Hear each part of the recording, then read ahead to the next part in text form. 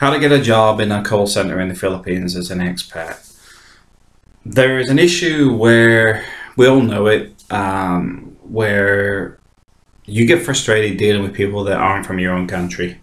You know, when you get that phone call and you already hear that foreign accent, that is these calls coming in from Philippines, India, Pakistan, etc. And although companies rely on this, if you imagine you're a call center trying to get new business, it's very hard for you to engage with people in the US and other countries to take your call center on.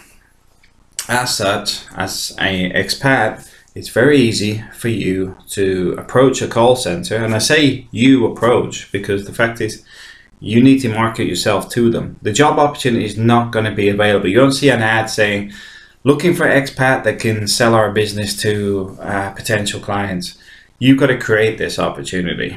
And now I will say at the same time, if you get them to agree and work with you, push the fact that you want to work with them as part of the business, not as an employee, because as soon as you have that employee, you lose control over the whole venture.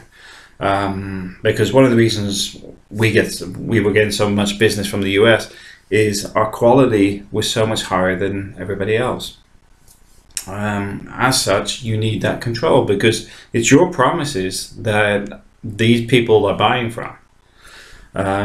So you want that call center to improve. You want that call center to get to the point where you're not finding contracts every week. You're taking a cut of every contract you bring in and it's growing every week.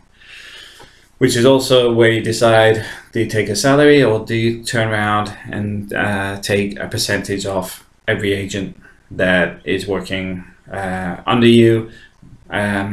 Because if you work separately but have multiple call centers, and I've done it, I've had, well, they might not want to be mentioned, but I've had 10, 15 call centers under me, all doing different contracts, different things.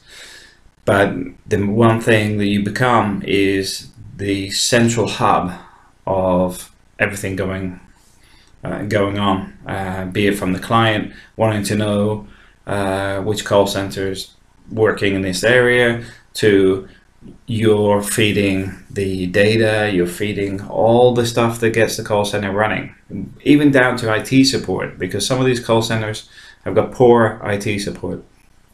As an expat, that's something you could even learn, because I find that the guys I come across don't seem to invest as much time as they should do in their IT stuff. It's a bit like the West, where there's a huge knowledge gap, because people learn what they need to learn and then they suddenly just say, I've earned enough to get by on, nobody's investing in my training, so why would I invest in myself? But the reality is, to get on, invest in yourself. So if you want a job in a call center, you need to go and approach them. Don't bother getting in the queues or any of that nonsense. You want to be trying to find somebody near where you live that works in a call center and find out who the key people are. You want to be going at least a manager level.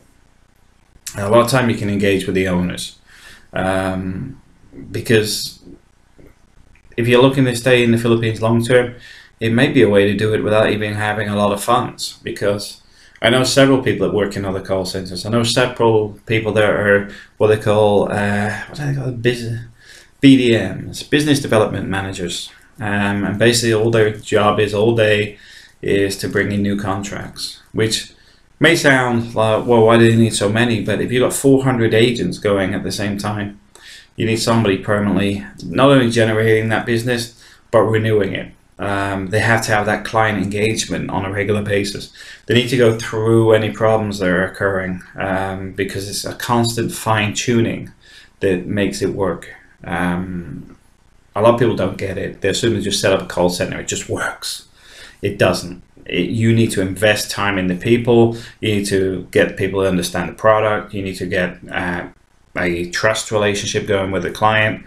And the best people for it are expats. All right, thanks for watching.